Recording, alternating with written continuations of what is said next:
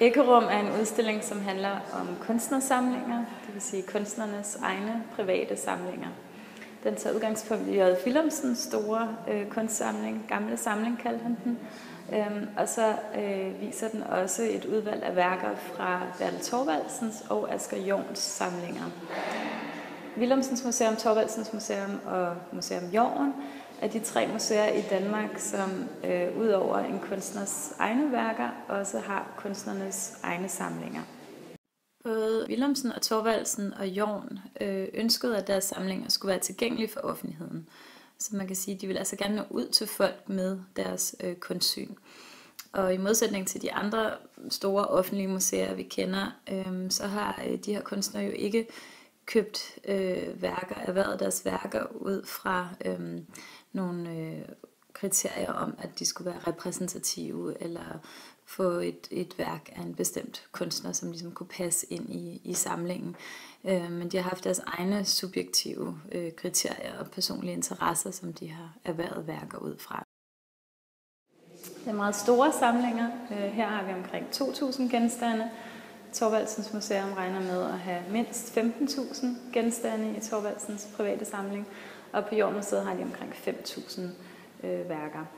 Så de her meget store, omfattende samlinger er nogle, som fortæller en hel del om kunstnernes egen praksis. De har ofte købt værker, fordi at der var en relation til den kunst, som de selv udøvede, eller de har også lavet sig påvirke og inspirere selvfølgelig af andre kunstneres værker. Willumsen han begyndte for alvor at købe værker til sin samling omkring 1911. Og han købte rigtig mange værker, altså der er omkring de her 2.000 genstande. Nogle af værkerne er anerkendte kunstnere. Han byttede også nogle af værkerne, for eksempel med Paul Gauguin. Og nogle af værkerne er tilskrivninger til meget berømte kunstnere, hvor det så ikke altid er tilfældet, at de faktisk er det, som Willumsen troede, de var. Så nogle af hans værker, der var han meget hurtig til at sætte skilte på, hvor der for eksempel står Rembrandt eller Leonardo da Vinci, fordi han simpelthen troede, han havde fundet et værk af Rembrandt. Og dengang var der jo ikke samme sikkerhed omkring tilskrivninger, som der er i dag. Så meget er det bygget på, at man som ekspert eller connoisseur mente, man var i stand til at vurdere, om det her værk, man havde opsporet i en kunsthandler eller antikvitetshandler, kunne være et værk af en kendt kunstner. Så Willumsen han fik sin samling udstillet i 1947 i Danmark. Han var bosat i Nice på det her tidspunkt.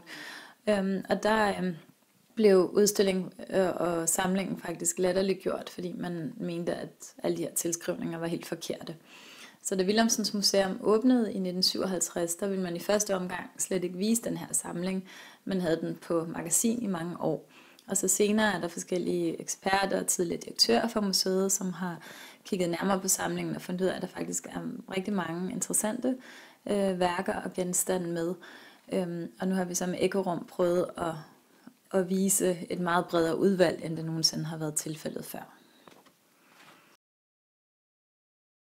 EKKORUM-udstillingen er kurateret af en billedkunstner og forfatter, Christian Wind. Han har foretaget et udvalg fra de her 3 samlinger, og så bygget udstillingen tematisk op. Han har samlet værkerne i nogle stemningsmættede rum og fortællinger, som f.eks. dyster romantik eller Under dragernes himmel. Christian Wind arbejder selv i sin kunstneriske praksis med billedfortællinger, billedarkæologi kalder han det også, og foretager de her kunsthistoriske undersøgelser, hvor han sætter mange typer af billeder sammen i en ny fortælling. Så vi har altså de her kunstsamlinger, privatsamlinger, som i forvejen bygger på nogle subjektive valg og personlige interesser. Og så har en billedkunstner forfulgt, kan man sige, den logik, der er i samlingernes opbygning og dannet en udstilling ud fra det. I Willumsens hjem i Nice, så havde han ophængt værkerne på en særlig måde, og det kan vi se ud fra nogle malerier, som hans samleverske Michel Bourret har malet. Og der kan man se, at det ikke er sådan, at Willumsen han har ordnet værkerne i sådan klassisk kunsthistorie, skoler, perioder og stilarter, men han har hængt dem op ud fra sådan sin egen idé om, hvad der hører sammen, hvilke værker, der har nogle fællestræk. Så den tankegang har vi forfulgt i reliefsalen, hvor at vi faktisk har ophængt nogle af værkerne på basis af, hvordan man kan se, de hang i Willumsens hjem i Nice.